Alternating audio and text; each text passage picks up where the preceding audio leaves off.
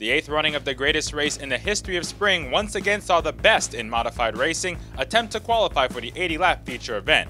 In fact, nearly 100 teams tried to qualify. One driver missing from the pit area, though, was remembered at the start of the event as the inaugural Spring Sizzler winner Fred DeCero passed away after an accident at the end of the 1978 season. DeCero had not only won the first running of the Spring Sizzler, but also had 5 top 10 finishes in the event in 7 years. While car owner Len Bowler entered the famed 3 car, it did not compete, instead using the number 30 with Leo Cleary behind the wheel. In qualifying, it was 2-time defending Sizzler winner Maynard Troyer setting the fast time. 0.4 of a second separated the top 20. The top 10 would be inverted for the start of the race, giving P1 to S.J. Avanson and his no-style racing team number 01. Ray Miller would start second.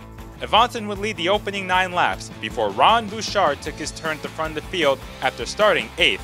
Bobby V would challenge Bouchard for the lead on lap 16 and was able to lead for 2 circuits before Troyer found his way to the point from his 10th place starting spot. The 80-lap race saw 8 cautions, claiming several of the early race favorites. Dick Case hit the wall on lap 33, while engine failures claimed Bugsy Stevens, John Rosati, and the pulse hitter Avanson. There was some pit strategy as well during a lap 30 caution, with Ron Bouchard taking fresh tires. Under green, Bouchard was coming through the field, turning lap times quicker than Troyer, the leader, allowing Ron to move in the 2nd spot. But after 17 laps of cat and mouse racing and a few cautions as well, Troyer took the checkered flag, leading the final 62 laps en route to his 3rd consecutive Spring Sizzler victory. Bouchard would finish a close 2nd, while Ed Flemke finished 3rd. The win would be the 6th and final victory for Troyer at Stafford. Mark your calendars for the 50th running of the greatest race in the history of spring for Sunday, April 24th.